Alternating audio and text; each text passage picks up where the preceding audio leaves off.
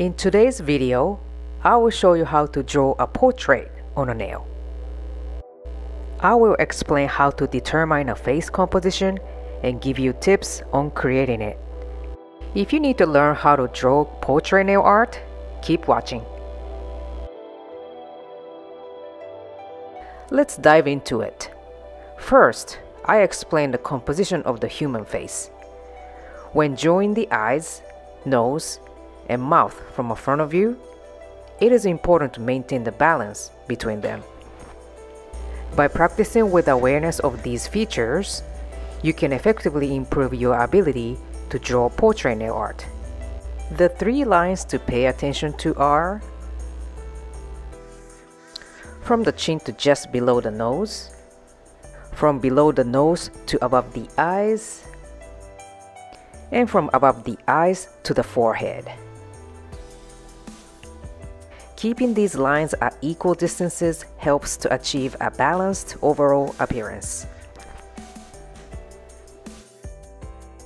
In addition, when drawing them, there should be a space equivalent to the width of one eye between each eye.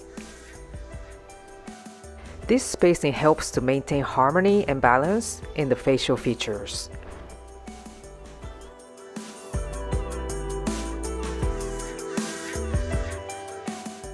So this picture is the reference that I used for the Geisha girl portrait. It is not precisely the same, but I wanted to add my twist. These are the tips for drawing portraits. 1. Look closely at your reference. She's not facing straight forwardly, and her face is tilted. You can still mentally draw the 3 lines on the face to determine the balance of her face. 2. Check the balance of the overall composition. For this case, I look at the balance of her big hair. I positioned her face in the center instead of the top to ensure that it included her big hair on the nail. 3. Use the right tools. To draw precise nail art, you need a precise nail art brush, especially when drawing portraits. This very thin and flexible brush is made in Japan. It has a 4.5mm brush tip, making it one of the tiniest brushes in the industry. You can check it out in the description below. 4. Never give up. Drawing portraits and faces is one of the hardest hand-painted techniques. Practice makes perfect. Now let's get it started. These are the products that I'm going to be using. The description box below lists all the products used in this video.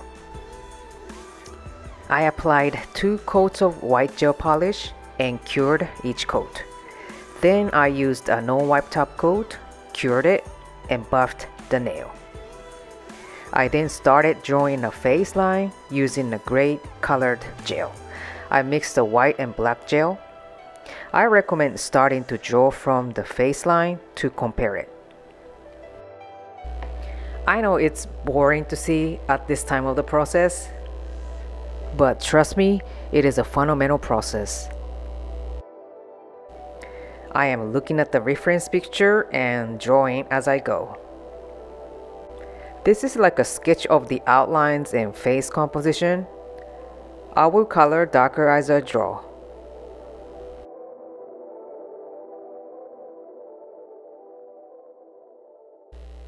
Now I'm drawing her eyeballs.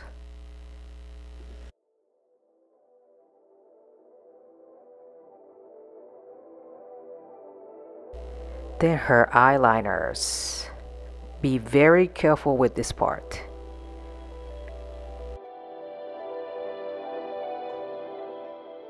So the Geisha girl's makeup is unique. Her face is completely white and flat, and her neck is her natural skin tone. Did you know the history of a geisha's iconic makeup goes back to the Heian period, when nobility wore white paste in front of the emperor so that their faces would stand out in the candlelight.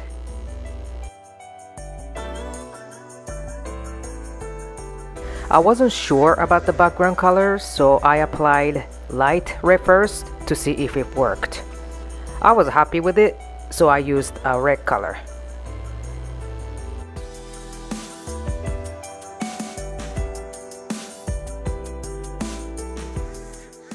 Now it's getting there. I'm adding more makeup on her. I started doing the final touch. I'm adding her hair accessories as well.